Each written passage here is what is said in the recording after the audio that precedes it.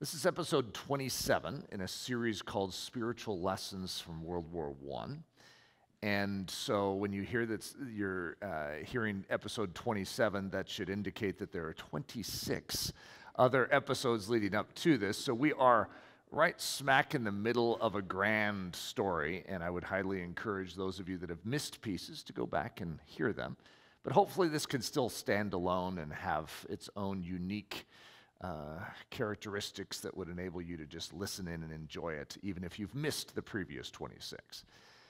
I used to have a phrase back when I was in junior high, I would say, I think is when this was. It could have been early high school. Actually, I think it was. It was early high school. And my brother sort of picked up on it too, and we both had it, and it was big tough. So that was a phrase that I'm actually fairly familiar with. In fact, I was so familiar with it that my mom started charging me 25 cents every time she heard it. So it was called the big tough tax. And so I ended up changing it because, you get in trouble, you lose all your money pretty quickly when you're used to saying a phrase. So it turned into big after a while, it actually morphed into how dumb was actually what. But usually what ended up taking place is when I would see some guy strutting around and he thought he was all that, right? I would be like, big tough. And then it became like, how dumb. And then my mom started charging me 50 cents for how dumb. So that became, it did. And actually, if you read the book that I wrote called Evolution of the Pterodactyl, which is a very funny book, it goes through the evolution of big tough to how dumb to ha to rah, which turned into the pterodactyl. Rah! So that was an entire evolutionary process, and it's a really funny one. But so I couldn't resist. I actually told Leslie, I was like, should this be called ANZAC Audacity? Should this be called the Laughing Soldier, the Tough Soldier? She goes, what about Big Tough? I was like, oh, I love it. That's great. In World War II, there is going to be a group called the Big Red One. And that's the 1st Division that's going to hit the beaches of Normandy in Omaha Beach. And it's a great legendary story. And there's going to be another group in World War I called the ANZAC, which is, if you're from Australia, New Zealand, you know what that is. If you're not from Australia, New Zealand, it's interesting how you don't know what it is. It sounds like Aztec, or it sounds like Prozac. It's like, it sort of has this mixture. But to them, it would be the equivalent of something familiar with us in North America, like G.I. Joe. It would be a term like grit. It would be a term like guts. It would be the ANZAC. And so to them, it is a very, very significant thing, but I'd never even heard of it. We had someone in our alumni summit, no, it was in our 5-week semester, that was here and asked me, when I was going through World War I, is like, so do you know about the ANZAC? And, you always want to sound smart when you're studying something and teaching on something, and I'm like, the ANZAC? It just sounded really odd to me. And for her, that was somewhat offensive that I hadn't heard of the ANZAC, but I'm jokingly saying that. I don't think she was really offended. But that's what this is going to be. I do know about the ANZAC, just I didn't know to call them that. And that's the Australian and New Zealand troops in World War I. But they were big tough. So the history of Big Tough is what I just walked through. The toughest soldiers in the Bible. It's interesting because when you get to the idea of tough, there's different definitions in every culture of what is tough. And I'm going to go through the Bible, and I'm just going to show you tough. So David sprinting towards Goliath. Jonathan, remember the son of Saul, when the Philistines have them. I mean, there's thousands and thousands of Philistines. I mean, numberless, like the sand of the seashore. And the Israelites have no weapons. I mean, there's like 2 sets of weapons. Saul has some and Jonathan has some. And the men are panicking, giving way to fear. And Jonathan, with his armor bearer, goes and invades. It's a great story, and I know many of you know it, but that's a tough soldier. Joshobium, it says that Single-handedly, he took on 1,000 Philistines. Okay, I'm going to call that big tough. Jehoshaphat, surrounded by 3 armies, is going to set his singers out in front and go into battle, knowing confidently that God is going to win the victory. Paul, which we could say he sang in the time of battle as well, and he rejoiced. And again, he's going to say, rejoice. But remember when he was stoned? He's left for dead outside the city of Lystra and pops back up and then goes back in. Okay, now that is a soldier right there. Jesus, what did he do? He forgave. What we see is it's a very different makeup than what most people would guess is a tough soldier. And yet the Bible is going to portray those in the military situation in the darkest hour, how they behave. For perspective, the ANZAC in the same dark situation laughed.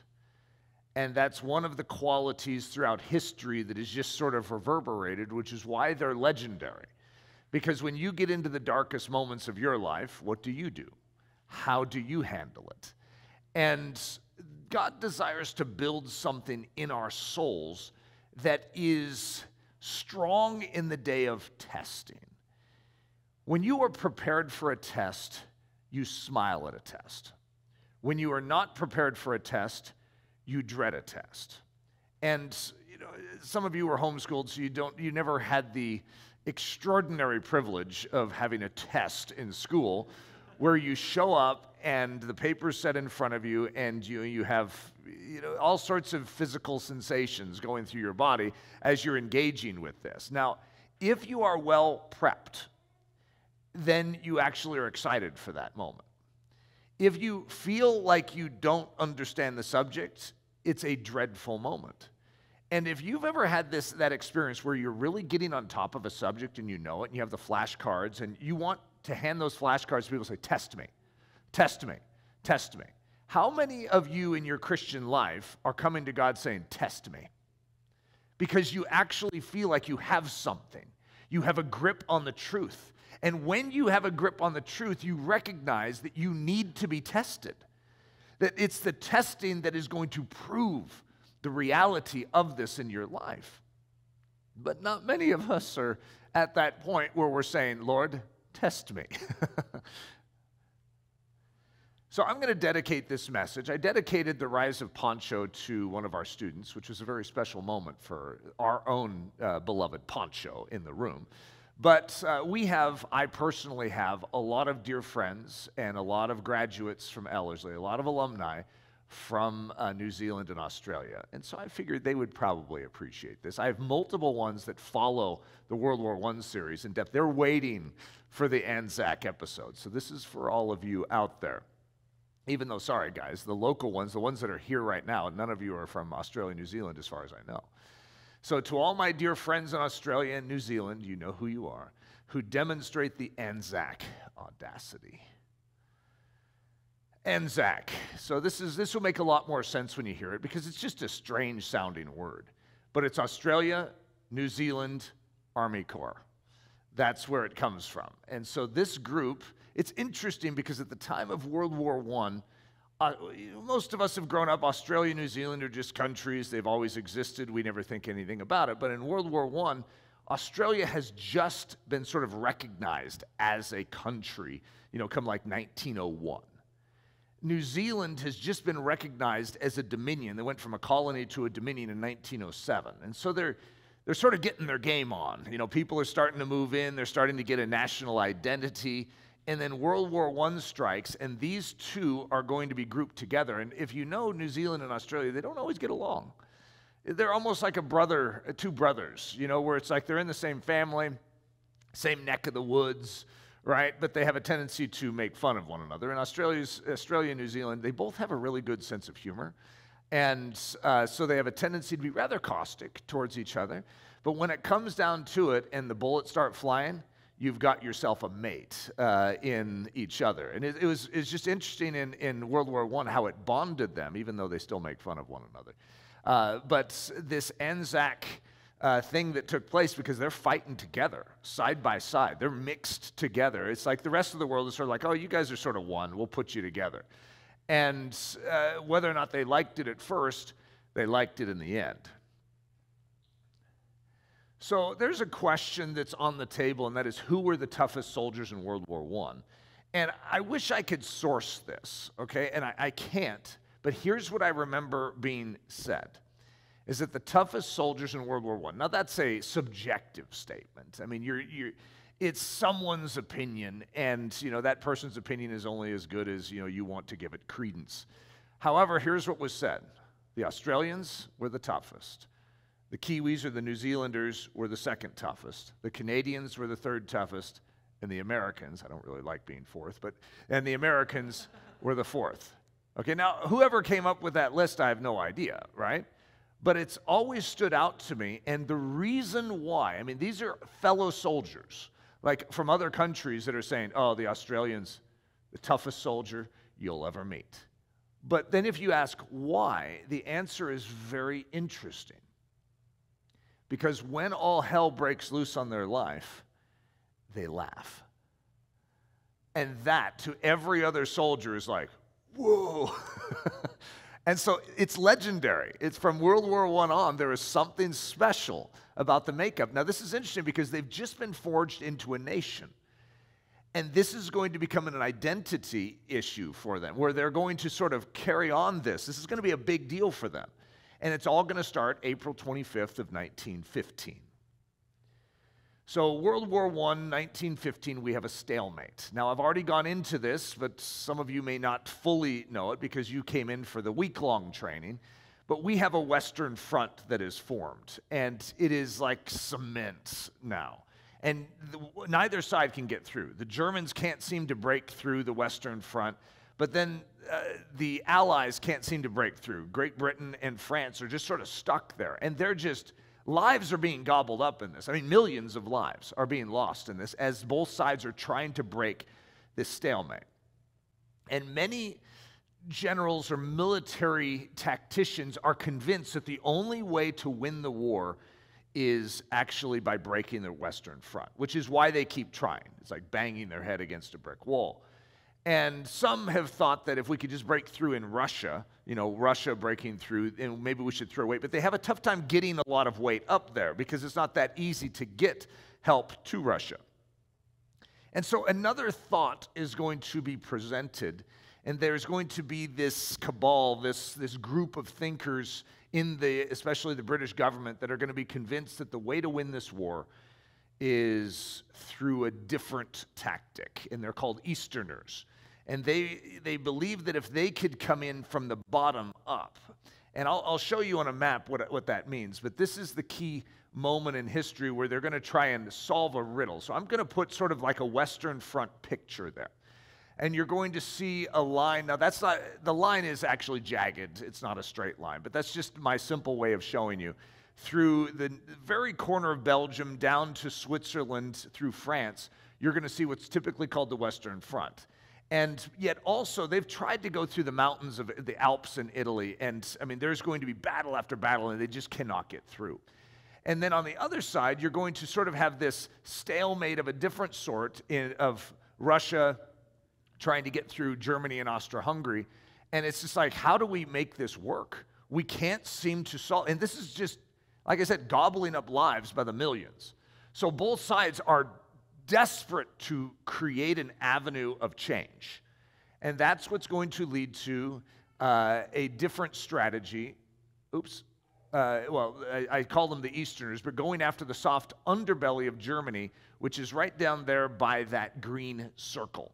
If they feel that they can break through the Dardanelles and get to Constantinople, that they feel like they could actually invade, and if they could destroy Turkey and get it out of the way, who's an ally to Germany, they feel like they can invade up through that soft underbelly.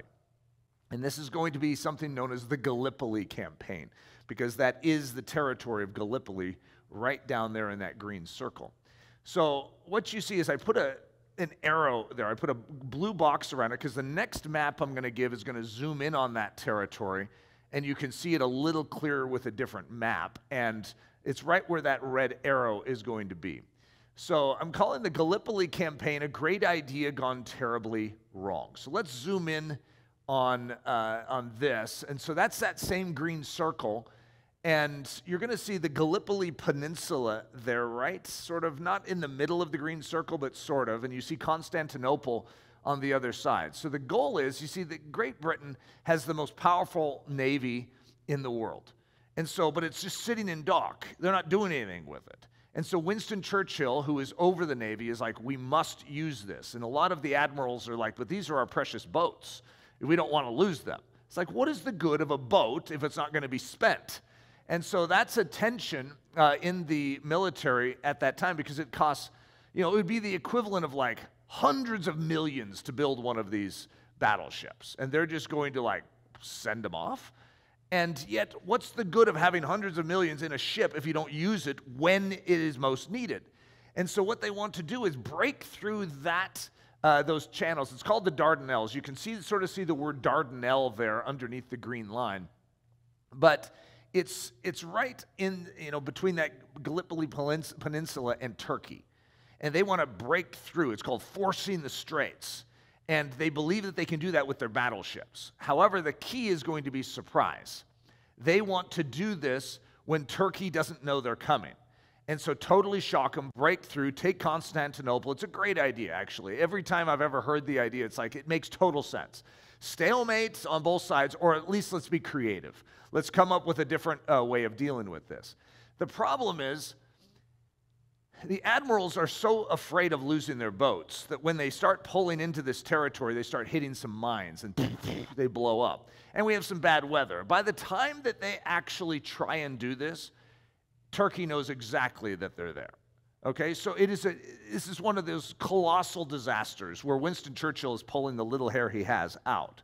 Right? It's just a disaster. It's going to ruin Winston Churchill's career, actually, up to this point. So this is World War I. He's going to become a hero in World War II. But before he became a hero in World War II, he was the goat. He was the fall guy. And he was the big mistake. And this is where it's all going to happen. So that little area, you're going to see a peninsula, even though it's sort of hard. And I'm going to zoom in on that blue block there so you can see it a little closer. And so there's that blue block, and you're going to see what's called the Dardanelles, and it's between Turkey, which is to the right of the screen, and that little peninsula. And that's what they're going to try and shoot their...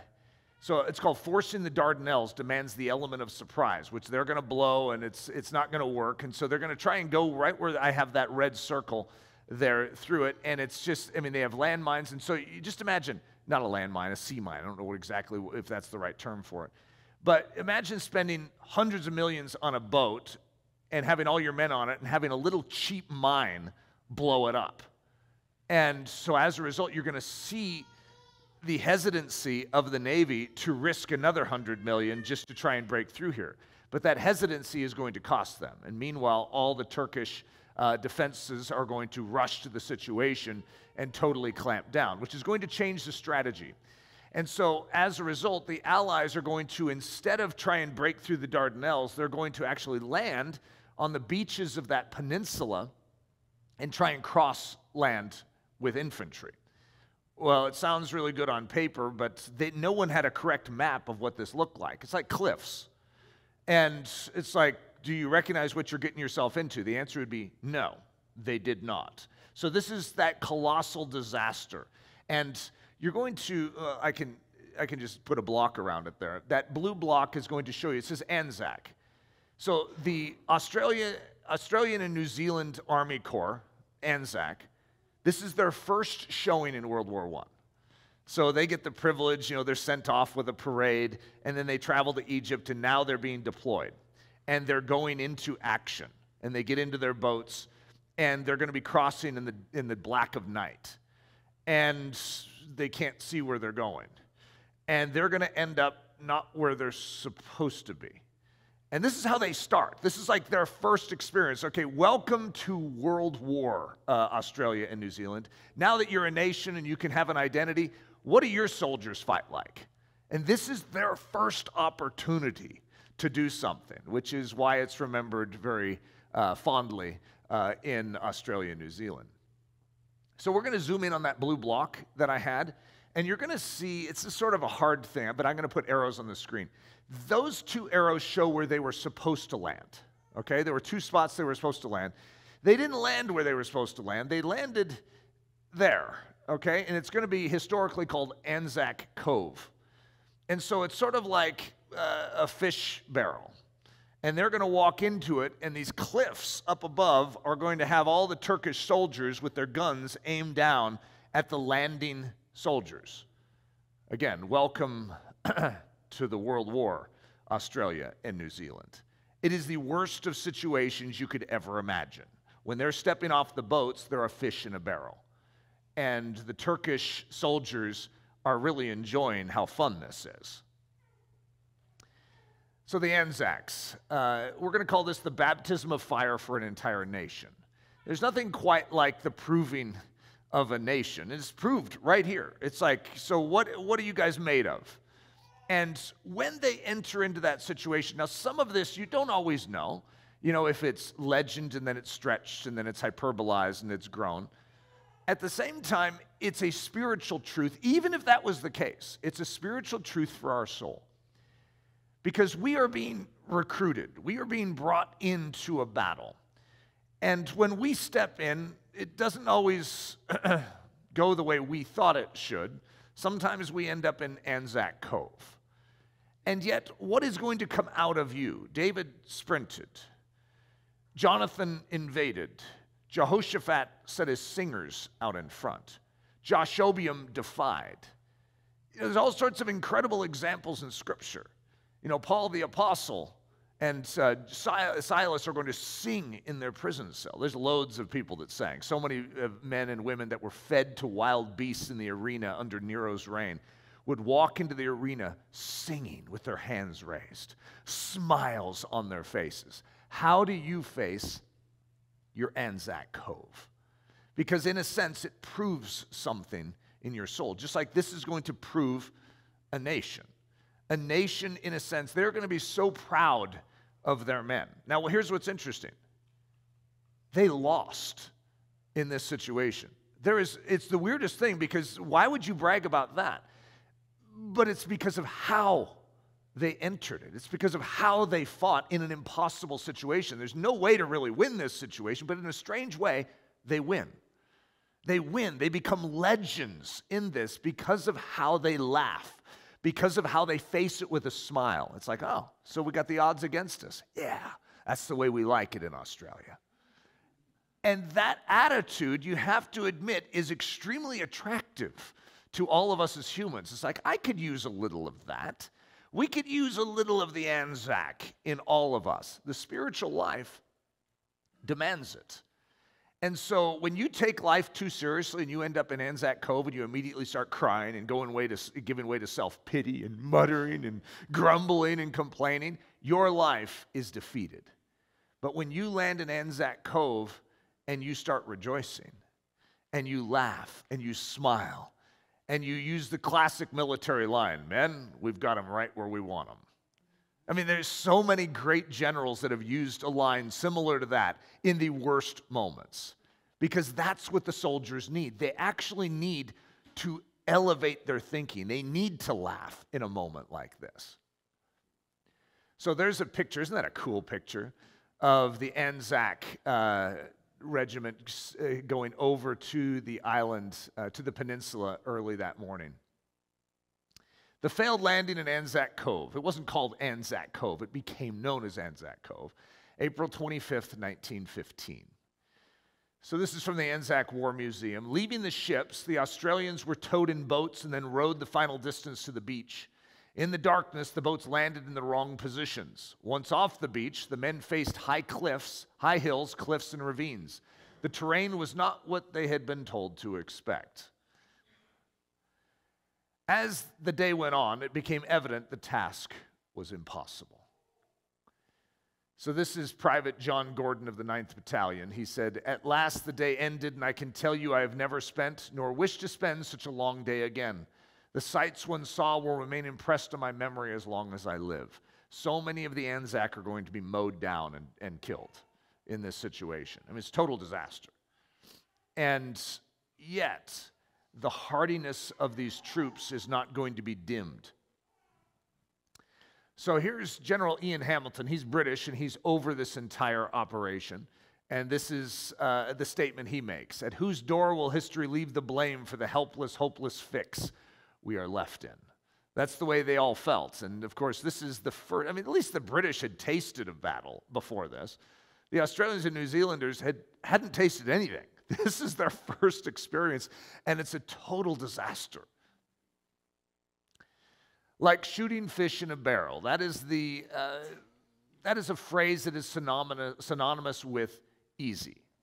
It's like, oh, it's like shooting fish in a barrel. This is easy.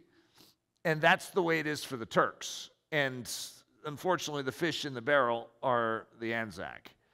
And they're just down there in the base of a cove with these high cliffs around them. And they're not in the high ground. That's the opposite of what you would ever want in a military situation. So here's a question for all of us. What do you do when you get handed a basket? It says basket, but it's supposed to be basket of lemons. Now, you guys know the answer to that, right? You know, the proverbial statement, when you get a lemon, make lemonade. And yet, when you get a basket of lemons, does it change anything? Does it alter? You know, it's like you just have more lemonade. That's the principle, is how a Christian sees it. It's like, if you get one lemon, yeah, you only get one cupful. You know, maybe even a half a cup. You know, it's not even that much. However, you can still convert that sour situation into something sweet, depending on how you approach it. But if you got a whole basket, a whole cove full of lemons, what are you going to do with it? Make a lot of lemonade. And that's a principle for your life that, if you can grasp it, will transform your existence on this earth. There are going to be many ANZAC coves. There are going to be many moments where you don't land where you thought you were going to land.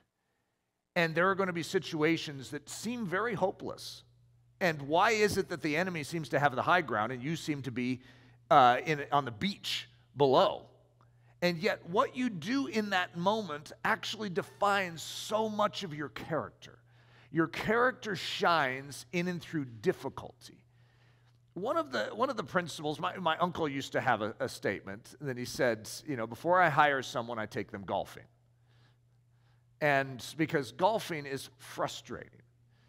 And so he wants to watch that person. He's just talking with them, you know, but he's going to watch them as they miss the ball, or as they hit up a big chunk of grass, as their ball goes into a lake, as the ball goes into the sand trap, and he's just going to watch them. And how they handled that sand trap, how they handle that lake, how they handle that big divot is actually what he's looking for. He's not looking if they get a hole in one. That's not what he's interested in. You know, he's interested in how they handle the adversity. Because adversity demonstrates something in who you are, about who you are. The same is true with the military. In the start of World War I, they have a whole bunch of high-level generals in the French military system that have been teaching in the military colleges. And they're very learned. They know military history. But then you stick them on the ground to run a military campaign, and bombs start flying and blood starts dripping, and guess what? They start melting, and they get fearful. He's like Joseph Joffre, who was the commander-in-chief of the French forces, is going to do something unprecedented. In the first month of war, he's going to fire most of the generals of the entire military, and he's going to put in men of action. Men that may not have as much smarts, but men who, when you put them in ANZAC Cove, fight like men. And he says, that's who I want leading the men. I want men who believe that we're going to win this. I want men who laugh, not men who run from the battle with their tail between their legs. And so what I want to say is, for each of us, we all have the propensity to run from battle with our tail between our legs. That's human, right? Especially when you're in ANZAC Cove. However, you've been given something. You've been given something very, very special. It's called the grace of God. You've been given something that actually causes you, or enables you, if you will receive it, to actually function at a higher level in that very moment. So what do you do when you get handed a basket of lemons? You smile and you say, hey guys, let's set up the lemonade stand. We've got some good stuff to make. So here's a poem about the ANZAC by A.B. Banjo. I don't know if it's Patterson or Paterson. The metal that a race can show is proved with shot and steel. And now we know what nations know and feel what nations feel. So that's probably an Australian, it could have been a New Zealander, saying, now we know what it's like to be a nation. We understand what it's like to sacrifice our few men for something that we believe in. And they were proven in and through what took place in ANZAC Cove. Turning disaster and loss into something memorable. The art of flipping the situation. So I talk about flipping the situation a lot. In every situation, you could look at it from the devil's vantage point because that's the way he wants. He even hands you the glasses, like free pair of glasses, free pair of glasses. And if you put on those glasses, you see doom. You see something that is depressing. The enemy's always pushing down. Despair, depression, discouragement. He's always pushing down. You need to take off those glasses, throw them to the side, and put on God's perspective, his glasses. It's called a phroneo. In Philippians, it's the attitude or the mind of Christ. It's like glasses. It's a perspective, a paradigm through which you look at things. And if you put on God's glasses, it's like, hey, we're going to win this thing. Hey, this is going to be good for my soul. Hey, I'm going to grow stronger through this. Yeah.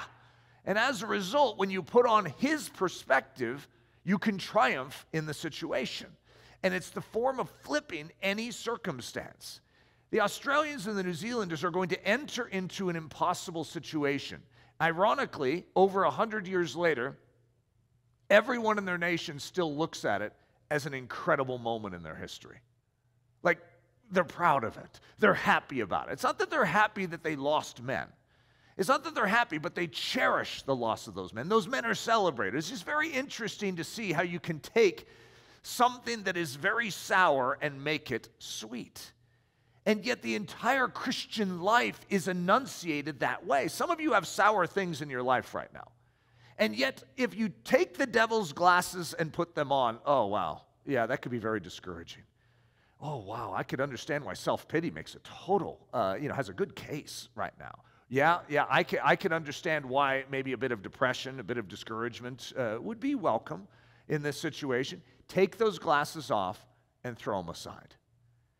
This is your opportunity. This is your ANZAC Cove. And even more than 100 years from now, it can be remembered how you faced this situation. This is a defining moment for your soul, for your life. And it is showcasing truly what is inside of you. And if all you have is, your natural man oomph, then what's going to come out is natural man oomph. But if you have the grace of God, what comes out is Jesus. What comes out is startling to the world around you. So Streams in the Desert, which is it's arguably my favorite devotional. So I have Logos software, and on it has 3 different devotionals every day. One is My Atmosphere is Highest, one is Morning and Evening with Charles Spurgeon, and then Streams in the Desert. Streams in the Desert is it's like Mrs. Charles B. Calman, which is what she calls herself. Her name was Letty Calman. But she seems to have suffered a lot in her life. And so Streams in the Desert is sort of like, yeah, I walked through a desert too, but let me show you the stream in the midst of it. And it is so encouraging. And, I feel like the book was written for me. But I think it's written for anyone that just walks the narrow way. Anyone who goes through a tremendous suffering, a tremendous challenge in their life, when they read through this, it's just like gives words to things. And it's constantly turning your gaze heavenward as opposed to sticking on the earthly glasses, which would lead to complaint. So this is the sort of thing. If you've never read Streams in the Desert, this will be a good introduction to you. This is like everyday type of stuff. But this is just an excerpt. Temptation is necessary to settle and confirm us in the spiritual life. It is like the fire which burns in the colors of a mineral painting, or like the winds that cause the mighty cedars of the mountain to strike more deeply into the soil. Our spiritual conflicts are among our choicest blessings, and our great adversary is used to train us for his ultimate defeat. Okay, now guys, that line is so good that I'm going to read it again. And I might even read it 3 times. It is so good. But I want you to see if you can hear this. Our spiritual conflicts are among our choicest blessings. And our great adversary, the devil, is used to train us for his ultimate defeat. That is an incredible statement. The devil's going down. And so if he's making all this nonsense, then God's going to leverage that. It's going to strengthen you so that you can ultimately overcome him. Isn't that interesting that even what the enemy is doing is actually making you stronger to overcome him? The ancient Phrygians had a legend that every time they conquered an enemy, the victor absorbed the physical strength of his victim and added so much more to his own strength and valor. So temptation, victoriously met, doubles our spiritual strength and equipment. Okay, I need to read that again because some of you didn't fully appreciate it. So temptation, victoriously met, doubles our spiritual strength and equipment. It is possible for us in our spiritual life, through the victorious grace of God, to turn to account the things that seem most unfriendly and unfavorable, and to be able to say continually, the things that were against me have happened to the furtherance of the gospel. When you enter into your ANZAC Cove, it's sometimes hard in the moment when you're mad at your general for leading you here. It's like, excuse me? Why are we here? This isn't where we were supposed to be. And the bullets are flying and your friends are falling around you. It's sometimes hard to get clear perspective in that. But what you want as a believer is to be very quick to go after the truth and to make sure that under your footing, under your standing, so the word understanding, what's under your standing? What is the rock beneath your feet is clear in that moment. God is in control right now. He has not left me. He has not forsaken me. He is a very present help in time of trouble. I've got myself a time of trouble. But I also have God right here with me. He is very present right now. And the things that were against me have happened to the furtherance of the gospel. You could even say the things that are against me right now will happen to the furtherance of the gospel through my life, through this circumstance. I know God is progressing his kingdom. He's not being thwarted. His purpose in my life is not being thwarted just because I'm in ANZAC Cove right now. But he's actually going to expand. He's going to stretch forth his purposes even further through this. See why we can laugh? See why we can smile? 1 Peter 1, 6 through 7. In this you greatly rejoice. Okay, you arrive in ANZAC Cove, and then Peter comes up to you and pats you on the back. You know, it's one of those thumps. And he says, in this you greatly rejoice. Though now for a little while, you're a fish in a barrel, though now for a little while, if need be, you have been grieved by various trials, that the genuineness of your faith, being much more precious than gold that perishes, though it be tested by fire, may be found to praise, honor, and glory at the revelation of Jesus Christ. This is actually something to rejoice in. James 1, 2 through 4. My brethren, as you arrive in ANZAC Cove, it doesn't say that in Scripture. My brethren, count it all joy when you fall into various trials, knowing that the testing of your faith produces patience. But let patience have its perfect work, that you may be perfect and complete, lacking nothing. When you embrace your ANZAC Cove, you grow 10 feet taller. It's interesting, just in hindsight, looking back at World War I and seeing these these ANZAC troops, and recognizing the esteem that the rest of the fighting soldiers throughout the world are going to have for them because of how they walked into that situation. And, you know, as a believer, that's the sort of impact I want to have with my life. That all the other fighting men in the world could be inspired by how I handle my ANZAC Cove. And that's precisely what happens. There's a ripple effect when you walk into that with faith, with confidence that even this situation is held by God, that He is in control even of this, even though it feels so out of control. That God will work through that to impact not just the other troops, you know, the rest of the church, but even to startle the world around, to cause them to wonder what it is that you possess. So a great quote to use in your life. So when we were going through the alumni summit, I brought up this same quote. It's a good quote, and it's sort of inspired by Richard Wurmbrand in his article that he wrote called Preparing for Persecution, and where he talks about walking into a grocery store in the United States and where we have so many options, and he deliberately goes into the grocery store to not buy something and to walk through the grocery store and to say, I can live without that. I can live without that. I can live without that. And most of us have never thought of going through a grocery store that way, right? And yet, there's a similar principle in us that when you think of the trials that are just there, or maybe in someone else's life, the things that could be before us, that you can point at it with a spiritual finger and say, I have grace for that. I have grace for that. I have grace for that. I have grace for that. It actually doesn't matter what ANZAC Cove you end up landing in. The grace of God will prove sufficient. Now, what's interesting is you have the grace, but you don't yet have it in your grip yet, because you receive that grace when you end up in ANZAC Cove. When you're in ANZAC Cove, you have grace for ANZAC Cove. I remember my sister, when she was, I think like 31, 32, was asked the question, Chrissy, are you called to singleness? She's single, and Eric's happily married now, her younger brother, and those are sensitive topics, and you don't really like that question. But my sister's answer was amazing.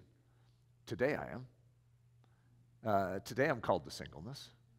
But that doesn't mean tomorrow I am. And in other words, she recognized that she has grace for today. And if you're single today, what do you have grace for? Singleness. You have grace for singleness today because you're single. And if you're married tomorrow, which some of you are like, praise God, I can't wait for that. But if you're married tomorrow, guess what you have grace for? For marriage. You see, you have grace for your, if I call it a challenge, that doesn't sound very good, does it? You have grace for your challenge called marriage or singleness. Both of them, children, are a challenge, right? Dogs can be a challenge. However, there's also a beauty in it. And in every challenge, there is that beauty. Marriage, if I was going to summarize marriage is the greatest thing, that has probably ever struck my life. It's hard to say that it's greater than kids, but they both are very close, first and second. And yet they're also the greatest challenges I've ever walked through. I need grace for them. And yet out of that challenge has come such beauty in my life. Every ANZAC Cove is similar. That you could look at it just with the lens of humanity and just throw up your hands and say, this is a terrible situation. I will never rejoice in this. I cannot say thank you, God, for that. And yet, you could. Any moment. You remember when Corey and Betsy Tenboom arrived at Ravensbrück concentration camp? I mean, not the most pleasant place to be, right? And they're stuck in Barracks 28, and it's full of fleas.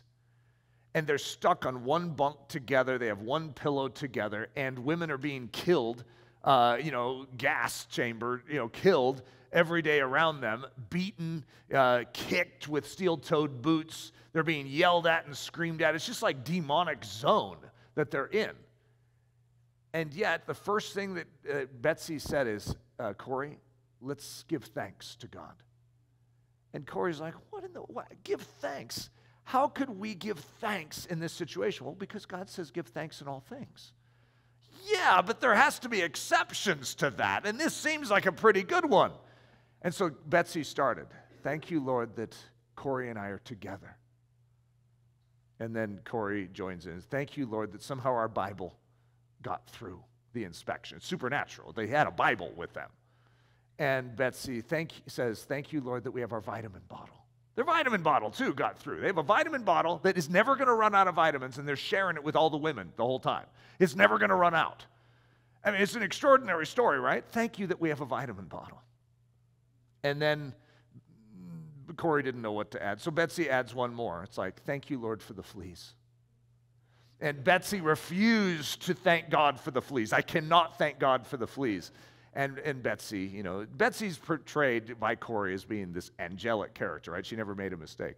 But Betsy is going to say, Corey, all things. And let's even thank him for the fleas. I mean, how could you thank God for fleas? But if you guys know the story, it's amazing because Corey is going to thank God for the fleas. Every night they're going to have a Bible study in Barracks 28. And the guards will not come in. Why? Because of the fleas. Those fleas are going to be a barrier where none of the guards want to have anything to do with Barracks 28 because it is infested with fleas. And those fleas are going to create a barricade for the gospel to come forth in the midst of one of the darkest places in all of the world. When you walk into your ANZAC Cove, rejoice. Give thanks. God possesses even this place. He is in control, and he will bring beauty out of what looks right now as ash. So you can walk through your life and say, I have grace for that. I have grace for that, and even that. I can do all things through Christ who strengthens me. I can be led into any ANZAC Cove because I have Christ with me. That's the concept. There is nothing that I can face that God is not superior to it. His grace is not greater than the challenge that I will face. And so when you understand that, you can embrace the challenges in your life with a whole different vigor. Psalm 2. Why do the nations rage and the people plot a vain thing? The kings of the earth set themselves and the rulers take counsel together against the Lord and his anointed, saying, let us break their bonds in peace and cast away their cords from us. Oh no, the Son of God, this is a foreshadow, is going to end up in an ANZAC Cove. It's called the cross. Oh, it's a very dark situation, guys. The kings of the earth, he's surrounded. It's like he's on the beach. And the enemy seems to have the high ground, mocking, ridiculing, firing his bullets. He who sits in the heavens shall laugh, and the Lord shall hold them in derision. Who's in control in that situation? You see, if the enemy knew what he was doing, he would not have crucified the Lord of glory. If he really knew what he was stepping into, he wouldn't have messed with it. You see, God is in control.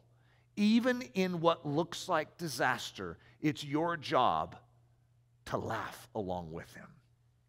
So a great quote from C.T. Studd, if God who sits in the heavens can laugh, his children on earth should be loyal enough to do the same.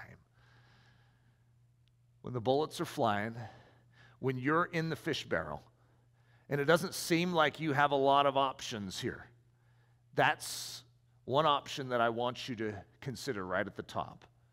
Laugh. It's a laugh of faith. It's the equivalent of a song. Pull a David and sprint. Pull a Jonathan and invade. Pull a Joshobium and defy. Pull a Jehoshaphat and set your singers out in front of you. Pull a Jesus and forgive. Pull a Paul the Apostle and get back up and go right back into Lystra. In other words, where you handle it in a way that is totally different than the world, because they don't have the grace for these challenges. You do. You have something the world cannot touch, but you can share it by living it out. How can we laugh in such dire circumstances? Wouldn't it make more sense to cry? Romans 8:28 is the answer, and we all know this answer, and we all have memorized this scripture. This is one of the most commonly memorized scriptures in the Bible, and yet very few of us actually remember it when it's needed most. We know that all things, including ANZAC Cove and a mislanding in ANZAC Cove, work together for good to them that love God, to them who are called according to his purpose. God takes all things and works them for good. Even the things the devil has his finger in and his nonsense that he's working. Joseph had this perspective. When his brothers come in, he says, I know you meant it for evil, but God meant it for good. You see, God takes even the enemy's chicanery, his nonsense, his malfeasance, and he converts it. He turns it into something good for those that love him and are called according to his purpose. You need to know that the moment your foot steps on ANZAC Cove, The beach right there. Once you hit that hot sand, you have a confidence. Even though the situation looks bleak, even this will be turned for good. Even this. Because he loves me and he's called me according to his purpose. So therefore, I can rest by faith, knowing that even this is going to be a part of his plan. The laughter of the ANZAC, it can still be heard today. So Charles Bean, in rehearsing the history, they're going to arrive on that beach April 25th, 1915. They're going to leave on December 20th. So that's a long journey of 8 months, right, of being in this miserable situation. It's one of the most miserable 8 months you could ever imagine. By dawn on December 20th, ANZAC had faded into a dim blue line, lost amid other hills on the horizon as the ships took their human freight to Imbros, Lemnos, and Egypt.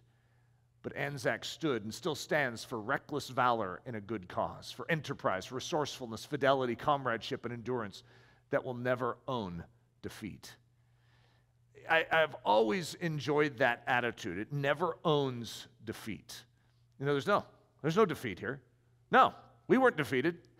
It doesn't own defeat. That's actually a very Christian concept. We're not defeated. The enemy's the one that's going to lose.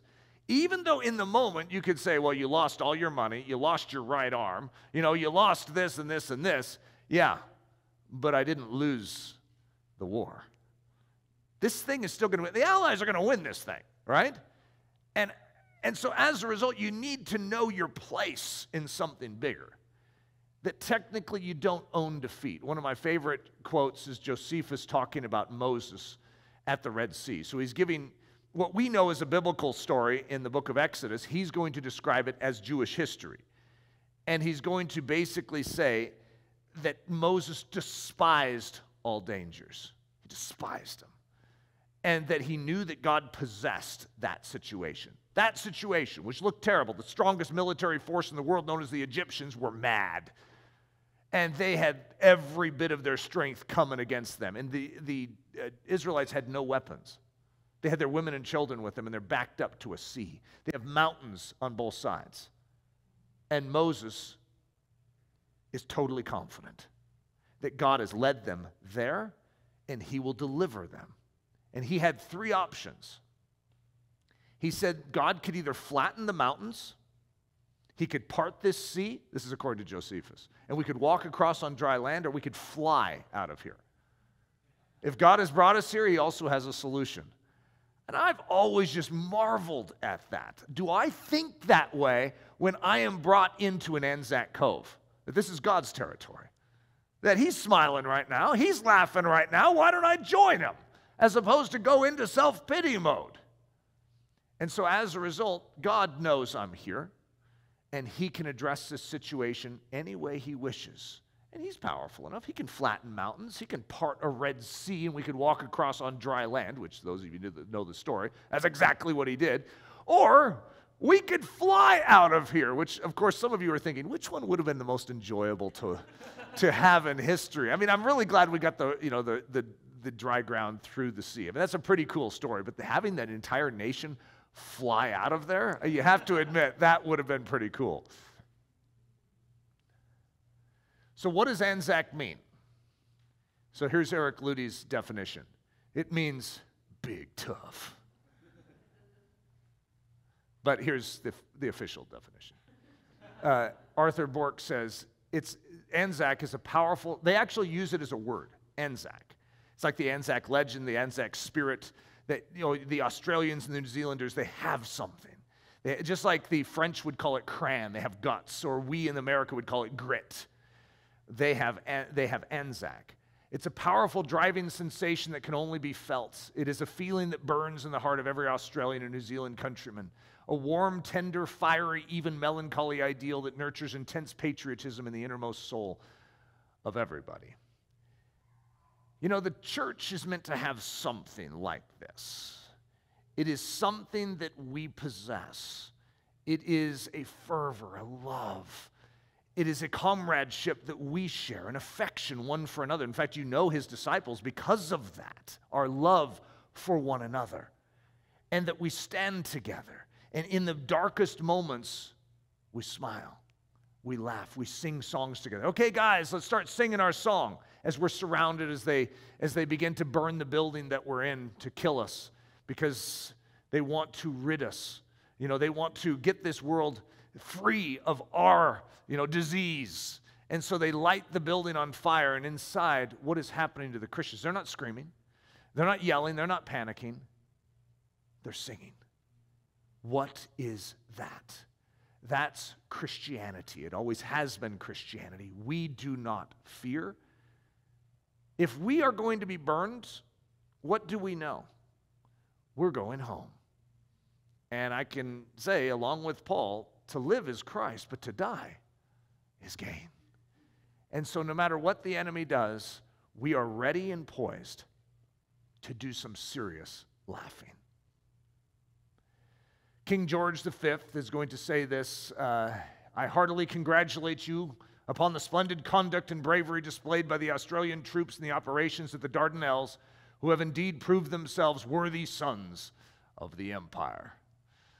So the only reason I finished with that is I just picture King Jesus, who's a lot greater than King George V.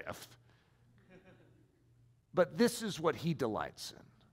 The courage that we show in the Dardanelles when we go into ANZAC Cove. And more than anything, I think all of us would agree what we want is not a medal, not an iron cross, not a badge of courage, but the words, well done, my good and faithful servant, from our commander-in-chief, from our king in heaven upon our arrival. That's our dream. And this is what we are designed for. We are built to thrive in ANZAC Cove. Father, I ask that you would prep our inner man, that you would groom us after this pattern, not the pattern of chintzy Christianity of our age, but the pattern of the classic, narrow way, ancient path version. We want the gospel that Paul preached. We want the life that Paul lived, where Christ dwelt in him and he rejoiced in all things. We want the version of Christianity that sings songs in prison cells, that turns outward and ministers to the prison guard, that we're not so focused on ourselves, but that we're ready to pour out our life for Jesus Christ. Make us tough soldiers the way you intend us to be, Lord. Ready to love, ready to serve, ready to even die with a smile and a song on our soul. We love you. It's in the precious name we pray. Amen.